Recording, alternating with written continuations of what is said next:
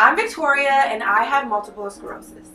Today I want to talk about how to tell people that you have MS.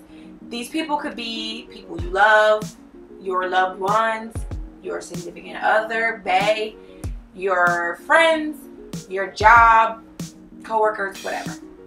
It could be just a difficult conversation, or you feel like they don't need to know, but at the same time, they kind of need to know. So how I handle it was, well, first let me start this. I'm a very upfront, transparent kind of person. So I didn't feel like I needed to think about telling people. It is what it is, and I was like, oh, you gonna deal with this too. I'm upset, so who can I call who could be upset with me, and we gonna deal with this together. And I didn't want to, I don't know, I never thought to hide it from my family. So that was the first thing. The first people I told was my mom and my sister via text, which is kind of hard. But I told them via text and said that I would call them later because I wasn't ready to talk, because I needed to just have a moment. I ended up actually, the second person I told was the HR guy at my job, because I went during work to my appointment, and well, actually before, okay, so I was not feeling well, got all these tests done, and then the last one it was an MRI on my brain. So when they got the results back, I went that morning to get that last MRI. That afternoon they called me back and said, hey, we got your results back, we think you need to come in. I already knew it was something. So I told my HR guy that, because I'm like, I gotta leave again. I was late today because I was my appointment, but I gotta leave again because I gotta go see what they're saying. But I needed a way to tell my boss, I gotta go. So I told them, I gotta go because I had a test run today and they said I need to get back here. So he was like, go, So once I found out, and then I texted and told my sister, my mom, I called back and said, I just really need to take a day. And I told him what happened. He was like, take however many days you need, because that's a whole big thing, and I want you to take as much time as you need. So that was a blessing, and I took the day off, and so he knew. So that was that. I ended up telling my roommates, because they were like, why are you home from work? What's going on? And I told them what was going on. So I told my core people who just needed to know, but some people that I'm finding that I'm talking to have never told their mom, have never told their family outside of maybe their parents, haven't told their job, and haven't told significant others. At the time, I wasn't seriously dating anybody, but when I did start dating somebody, I told them immediately.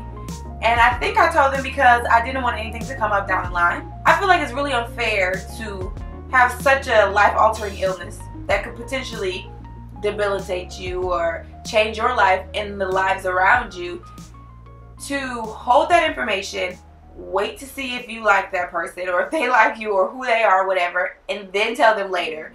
I just feel like you should give people the opportunity to make their own decision early on. So when I did date, I told people, and to be honest, it never interfered with dating. I think people, by them knowing early on, before they even approached me or dated me, that I had it, it gave them the opportunity to say, all right, she has this. I kind of understand the possibilities of it, but I like her and who she is and what she's about anyway. And I'm willing to allow myself to get to know her, potentially love her, and potentially be a person that would have to take care of her. And I think that that's such a mature decision to make on their end. It's such a mature decision to make on my end, to give them the opportunity to make that decision. You could not want to deal with that at all, and you could think in your head, what if she's in a wheelchair in 2 years, and be like, you know what, I don't want that risk, and never talk to me. But now that I wear it on my sleeve, you could know that before you know me, and you never talk to me because you don't need to. I would like to get those people out of my way and out of my life before they ever enter. They don't need to know me. So, and a part of me thinks this, I don't want to say weird, but when I talk to people and they haven't told their family, I talked to someone and they were suffering from a symptom that was an issue. They couldn't feel a certain body part and they hadn't told anybody. And I'm like, I would probably accidentally say, my arm isn't feeling well, or my arm is numb, or I would accidentally say that, or ouch, or something. I just feel how are you actively hiding something that you're going through? And why? Why are you choosing to deal with it alone? So I wanted to like make this video on how I told people, which may be, I mean, to me it wasn't a challenge. It wasn't, I didn't question who I should tell. But for other people it is a challenge. And I want to make it a point to let people know, like, you just don't have to, your illness or your diagnosis is not a burden to anybody. If it is, they don't belong in your life and they don't deserve you. You should accept, you know, do what you have to do to accept and acknowledge and cope with your diagnosis and your health, but you shouldn't be dealing with it alone, because you literally can't. Like, if something does happen to you, you have a flare-up, you need to be able to tell somebody so that they either A, know what to do, or B, so they can take you to the hospital.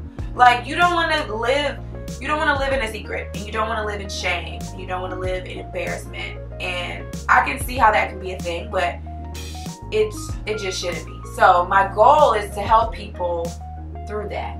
So if you have any questions about coping or coping mechanisms, let me know. Thanks for watching.